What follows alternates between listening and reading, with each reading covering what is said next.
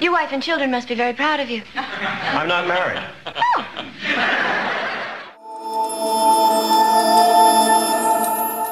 I did a guest shot the first season, playing someone who wasn't really defined as the character of Stephanie as we came to know her. Her name was Stephanie. How do you do, Stephanie? Any cousin of Leslie's is a goddess of mine.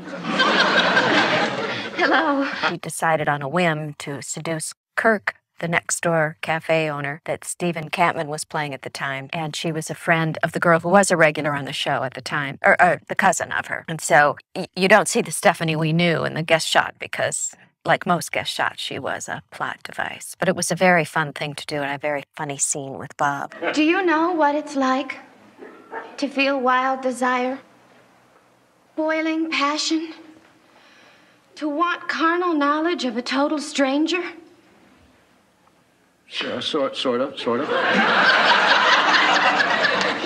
Mr. Loudon, as a man, what would you say if I told you that every time I see you, I ignite?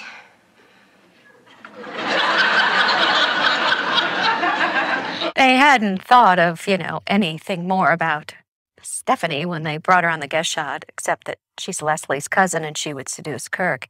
Oh, no! I wasn't talking about you.